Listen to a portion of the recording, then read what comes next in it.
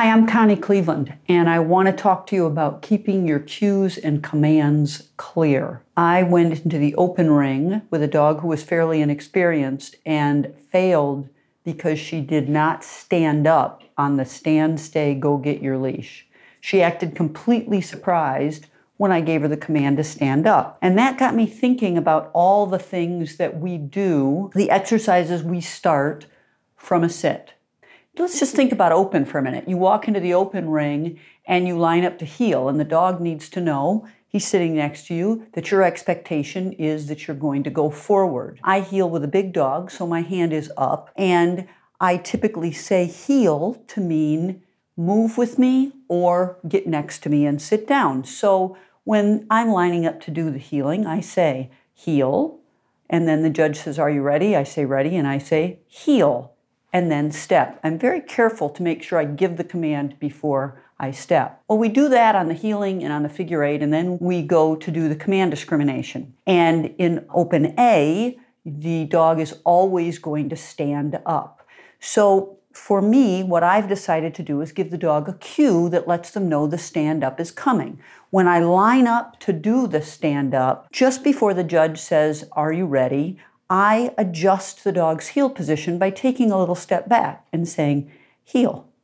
And they back up a little bit. Now, why do I do that? Because when they stand up, I want them to lift their rear end up. So I feel like if I back up just a tiny bit, I'm putting that idea in their head. Get ready because we're going to back up. So I say heel, and then I have a cue that means we're going to stand up. The judge says he's about to ask me if I'm ready, and I say to the dog, get set, as in on your mark, get set. That's where that came from, but get set. The judge says, stand your dog, and I say, stand up.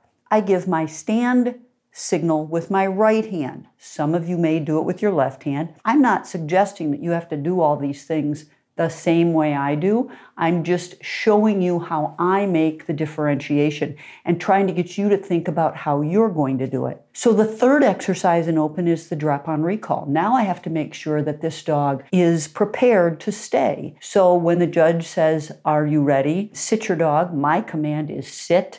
When they say leave your dog, I say sit. My stay command is with my left hand. All right, now we're going to go to the stand, stay, go get your leash. That's going to be done the same way in open A for the command discrimination and for the stand, stay, get your leash. But in open B, you might also need to put your dog in a down. So how is the dog going to recognize that the down is coming?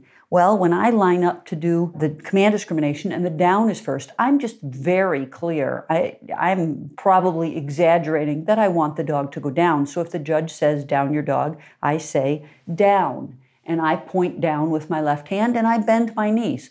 So now I've got those four different expectations divided well in the open class. What happens when I go into utility? There's one more thing that the dog has to do when they're lining up in heel position with me, and that is get ready to do a go out. So because I heel with my hand up with my large dogs, when I'm lining up to do the go out, I say to my dogs, look, and I put my hand at my side. That's my cue before the judge ever asks me if I'm ready to say to the dog, go ahead and look away from me. Look out. Figure out where you're going to go because the go out is next.